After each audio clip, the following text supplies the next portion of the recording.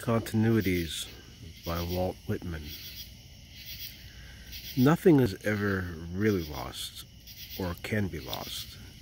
No birth, identity, form, no object of the world, nor life, nor force, nor any visible thing.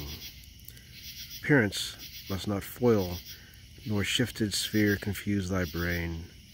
Ample are time and space, ample the fields of nature, the body sluggish, aged, cold, embers left from earlier fires, the light in the eye grown dim, shall duly flame again.